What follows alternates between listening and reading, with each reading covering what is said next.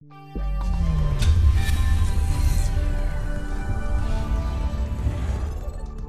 now we're going to continue our basic troubleshooting. Once again, we're going to assume that you are the network admin and you're going onto your default gateway and you're trying to discern if the default gateway is at fault as far as why particular employees cannot reach the internet.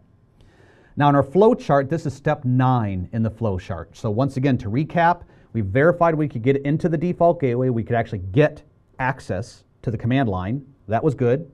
We verified that the relevant interfaces were up and functional. That was good. We verified that we actually had routes to the internet. And so now we're assuming, yes, we do. We do have routes to the internet. And yet still, my employees are complaining they cannot get to the internet. So now the next step is, okay, can my router get there? Maybe my employees can't get there, but my router can, and that would help sort of guide me down the path of troubleshooting that I need to go. So that's the next step. From the actual command line of the router, I'm going to try to ping the internet. Now in this particular case, if this is a real world environment, you could ping anything in the internet. I'm saying, can you ping 8.8.8.8? From previous videos, we saw that that was the public IP address of Google's public DNS server. And if you really do have internet access, you should be able to ping that from anything. So this is a good thing that should always be up, that should always be pingable. Of course, you know, that could potentially go down. So if you try to ping that and it doesn't work, I'd say try to ping something else before you assume that the entire internet is down. But so we're going to say that. Now let's say you try to ping that IP address or any other internet destination that you're aware of, and from your router. We're not doing this from the laptop, we're doing this on the router now, and the answer is no, I can't ping it. Just like the employee can't reach it, I can't reach it either from the default gateway itself. Okay, so here's how we would do that. We'd use the ping command, the exact same command that the employee would be using in their DOS prompt on their laptop. Now if we can't get there, one thing we could try doing from the router is doing a traceroute command. And a traceroute command, let's assume that this IP address we're trying to get to is hundreds or maybe even thousands of miles away from us, from our actual default gateway. So the assumption is when my router forwards a packet to this destination, it's probably going through many other routers before it finally gets to that destination. And what we're trying to discern here with the traceroute command is how far is it getting before it stops? Is it getting 4 or 5 routers deeper into the internet and then it's dying? Is it getting almost all the way, or is it just dying at the very next top router upstream? Is it dying at my ISP? So traceroute could indicate that. Now actually you can do this command also in Windows. Now if you do this in the Cisco iOS command line, it's exactly like you see here. Traceroute, no space, altogether. You can also do a traceroute from your laptop. It's very similar. Instead of the word route, it's just RT. So trace RT and then the IP address. For example, here's what it looks like. I'll actually traceroute to that Google server. I have no idea how far away it is. I'm actually in North Carolina right now, so let's see how many routers I have to get to reach it. Okay, so my first, and the way traceroute works is if you're familiar with the structure of IP packets, you know that in every IP packet there's a field in the packet called the time to live field. And the way that time to live works is that when the packet is first generated from your laptop or tablet or whatever, it puts some initial number in that time to live field that's a non-zero number. Usually it's a pretty high number like 64 or 255 or something like that. Now as that packet reaches a router, before the router actually routes it, before the router forwards it, it decrements the time to live by 1 and then forwards it out. So if my initial time to live from my laptop to Google's network was, let's say, 64, when it got to my default gateway, normally he would take that number down to 63 and forward it. And the next router would decrement down to 62 and forward it. And the idea is, if some router out there gets this packet, let's say the packet goes through 63 routers, way far away, and then on that router way out there, he gets the packet and it comes in with a TTL of 1. So start out at 64, 63, 62, 61, then eventually goes all the way down to 1. Well, what does that router do? So when a router receives an inbound IP packet and it comes in with a TTL of 1, the router says, okay, I'm going to decrement the TTL to 0, because when a router decrements a packet with a TTL to 0, he says, I'm going to kill that packet. TTL of 0 means the packet can go no further. The buck stops here. So in normal stuff, when you're doing web browsing or your instant messaging or something, your initial packets are having some TTL value, some big number, and usually it's big enough to get the packet wherever it needs to go before it counts down all the way to 0. Well, how does that have to do with Traceroute here? The Traceroute command, what it does, it says, okay, I'm going to create a packet to whatever destination you want me to go to, but I'm going to start with an intentional TTL of 1. And what that does is the packet goes to the default gateway, he decrements it to 0, and then the default response of that router is he sends a packet back saying, I'm sorry, I had to kill your packet, the time to live expired. Here's the packet I had to kill. And that's what this first entry is here, this line number 1. That was the very first packet I had with a TTL of 1. My default gateway killed it of 10.7.1.1. He decremented the TTL to 0 and responded back to me. Then I created another packet going to 8888, but this time with a TTL of 2. It went through my default gateway. He decremented it to 1. He forwarded it to the next router, which in this case was some router owned by Time Warner Telecom with this IP address, 66.194.117.41. He then decremented it to 0, killed the packet, sent a response back. So this traceroute is actually a method of, by sort of creatively using the time to live field in the IP header, of sending a packet a little bit further, a little bit further, a little bit further, and seeing how far out you can get it before either it ultimately reaches its destination or it gets dropped somewhere. So you can see in my particular case, let's see here, to get to the 888 network, I went to 1, 2, 3, 4. I went to, eventually went to 10 routers. Actually, it went to 9 routers and then went to the destination. So Google's public DNS server that I'm reaching is 9 routers away from me. Now,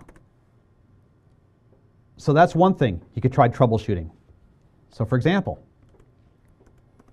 in my example, I say, okay, the employee says he can get to r2.com, but when he tries to go to the website of r4.com, I don't know if you can really see it or not, but up here in the upper left-hand corner, it's just spinning. The sort of that irritating spinning symbol, which says, I'm thinking, I'm thinking, I'm thinking. It never really goes anywhere. So r4.com is not reachable. So let's do a trace route. Now the first step would be, what is the actual IP address that's being resolved by r4.com? And in the previous video, if you watched that, you saw that I had statically set a DNS entry in my hosts file so that r4 would resolve to 4.4.4.4. So my laptop already knows that. So let's do a trace route. Trace route 4.4.4.4. Now the very fact that I see something here tells me that my first packet at least made it to the default gateway. So I at least have connectivity to my default gateway, and I should see that here in just a second, that 1111, which is my default gateway. Okay, so my default gateway responded. And then I got to another router, which is 2222. Then I got to another router, which is 3333, and now it's timing out. And I'm not going to keep watching this, but I could watch this for another 5 minutes or so, and at this point, it's just going to keep saying request timed out over and over and over again. I think it goes up to, yeah, it goes up to 30 hops, and we don't want to watch it for that long. So what does this tell me as the employee? As the employee, it tells me, okay, this packet got to the 3rd router, but it couldn't get beyond the 3rd router. When it tried to get to whatever routers after that, something happened. We don't know what happened, but something happened. Now, as the employee, you would probably just call your network troubleshooting department and say, hey, I did a trace route and this is what I'm seeing. So now, what would I do as a network admin? I could do the same thing. Let's go to my router and do a trace route from here. Trace route. Let's see, the employee says he can't get to 4444. Let's see, how far can I get? Oh, okay. Well, I'm reaching the next router up the line, which is 2222. I'm getting to the router behind that, which is 3333, but at that point, can't get any farther. Now, as the network admin, the next question you'd have to ask yourself is, okay, this router right here, 3333, does my company own that router, or does some other company own that router? If my company owned that router, my next job would be to get onto this guy. I would have to find wherever this router is with the IP address of 3333, jump onto him, and find out why he cannot reach 4444. Is there something going on with that router?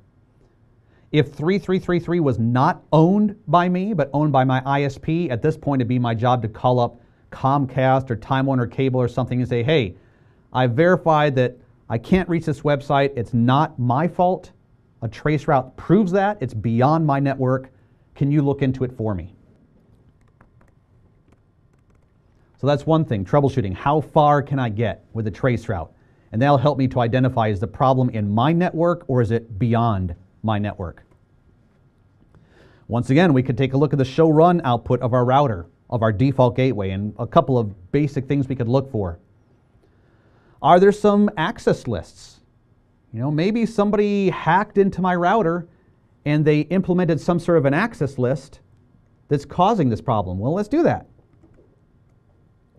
So we know in this particular case we can't reach 4444. So let's just issue a show run and see if there's any reason why that might be the case. Okay, so back to my topology diagram. I know that to reach 4444, the router is going to be forwarding stuff out this way, and responses are going to be coming back this way. We know the router himself cannot reach it. So that would tell me I need to focus in on this interface right here. If there's some sort of an access list on here, that might explain why these packets are not making it to the destination or not coming back. And sure enough, when I look at this serial interface, oh, the access group command is here in the inbound direction. Now the access group command references an access list. So access group 1 says, okay, when a packet comes inbound, in other words, when a packet comes this direction in to my interface, I'm going to stop it and inspect it against the access list with the number 1. And that access list will tell me what to do. Well, access list 1 says if a packet with a source IP address beginning with 444, that's what this mask says. That says if the first 3 numbers are 444 and the last octet, the last number is I don't care. So if a source address is 444, deny that packet. If it does not match this, permit everything else. And that's why I'm unable to get to that website. It's not because my packets are not getting to the website. It's because when the website it tries to reply to me, his replies are being dropped in the inbound direction. Somebody hacked into this router and they installed this inbound access list, and this is what's killing my internet connectivity. So first step is rectify the problem. Get rid of that access list. It's not supposed to be there. I should say that access group.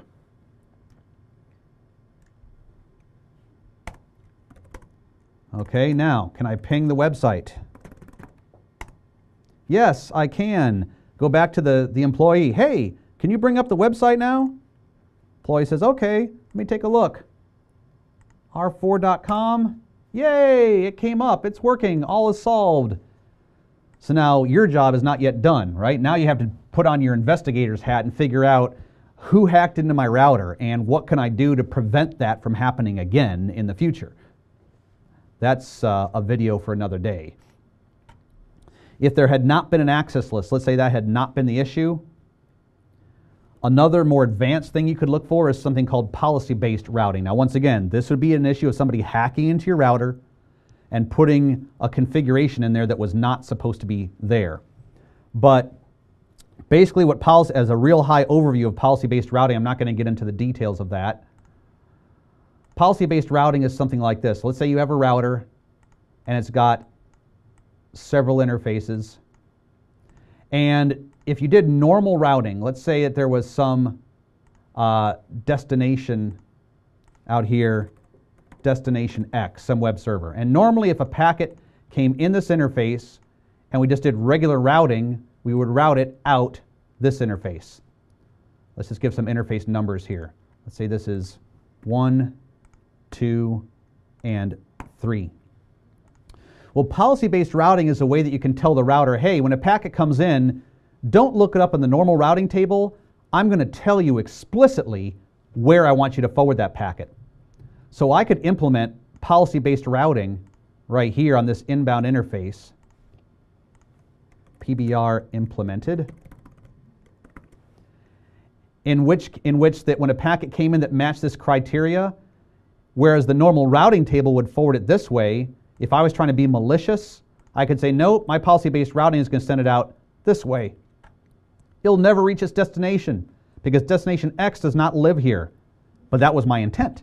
If I was a malicious hacker, I'd say, okay, let me try to put some PBR in this interface which will redirect traffic out the wrong interface and kill network connectivity. And let's see if the network admin is smart enough to detect that in his config. So that'd be the other thing you'd want to look for. Look for some sort of interface level configuration that relates to policy-based routing that might be causing your traffic to be redirected out the incorrect interface. If you don't see that, okay, so once again, I can't ping the internet from my default gateway. I don't see any access lists that are causing the problem. I don't see policy-based routing causing the problem. I've already verified I have an actual route to the internet. It's not a routing problem. Well, at this point, you may want to just go to the upstream device. Now, I'm sure if we thought about it long enough, we might be able to come up with some other reasons why on the default gateway itself there could be some configuration there which could be causing the problem. But from a basic network troubleshooting standpoint, if you have a route to the internet but you can't ping your destination, then either the problem is when packets are coming back to you, you are able to ping it, but when the replies are coming back, you're killing those packets, and that would be an access list problem.